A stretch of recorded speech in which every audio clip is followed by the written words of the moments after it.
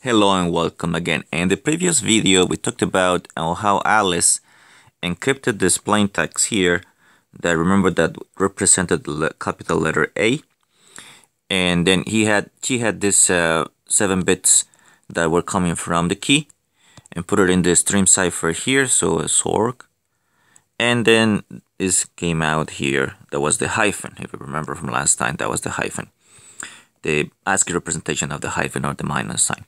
So that was the process of encryption. You put something here in the plain text, you have some bits coming from the key, same number of bits as you have in the plain text, and you get the ciphertext, which is also okay, the 7 bits that you had, same number of bits. Now, what was the idea here? So the whole picture here will be something like this. So you have a plain text, X called X is plain text, Y is the ciphertext, and S is the bits from the key. Now remember, again, I'm gonna say this again, these bits are not the binary representation of the key. Alright, so then, okay, X comes in here, which is the letter A, or the binary representation of the letter A. You store it here with this bit. Out comes the ciphertext.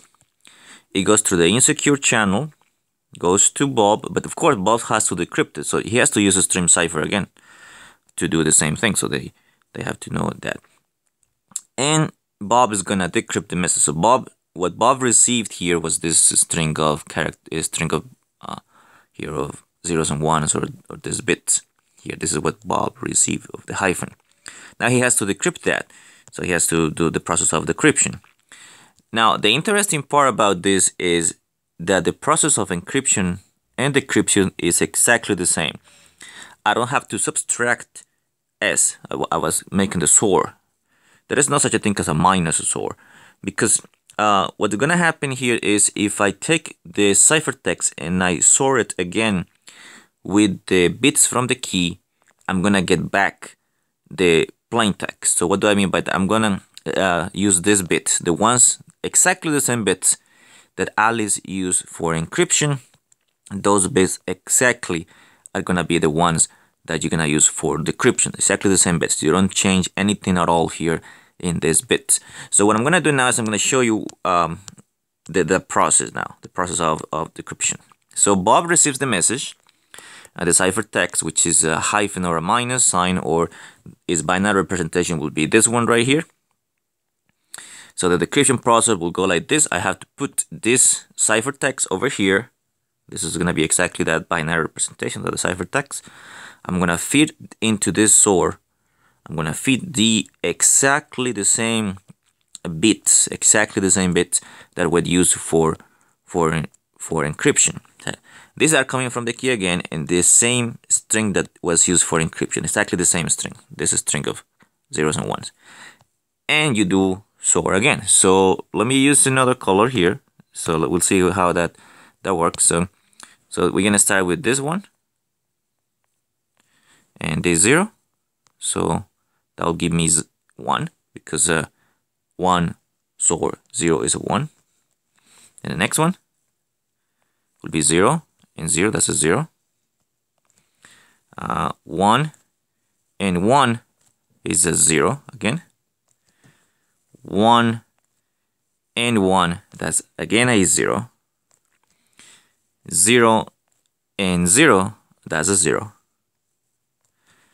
1 and 1, that is a 0. And finally I have 0 and 1. If I sort that, that is a 1. Now I claim now that as the plain text. You remember what the plain text was, right? The plain text was the capital letter A. That is actually the binary representation in using ASCII of the capital letter A. If you don't believe me, you can go ahead and double check that, because what happens here is you go again, and if you want, take the decimal representation of that, and exactly the same thing we did with the other one. So you have, for example, the number is going to be 1 0 0 0 0 0. I have 5 zeros and 1 there. Okay, so it's exactly this number here, this number, right? Exactly the same. A 1, 5 zeros and a 1, 5 zeros and a 1. And the decimal representation of that is very easy to do. So remember, what you do is you're going to take number by number, and these are the coefficients of powers of 2. So that's going to be the 1, that's the coefficient of 2 to the 0, plus 0 times the coefficient of 2 to the 1, plus 0 times the coefficient of 2 squared. I'm up to this point here. Okay, it is a bunch of zeros until the very first bit, which is this one, right? Okay, so I'm gonna go a little bit faster here. So it's gonna be plus 0 times 2 cubed, plus 0 times 2 to the 4, plus 0 times 2 to the 5th. How many zeros I have so far there? I need to have 5, so I can have 1, 2, 3, 4, 5, and I'll still have the last one here will be 1 plus 1 times 2 to the 6.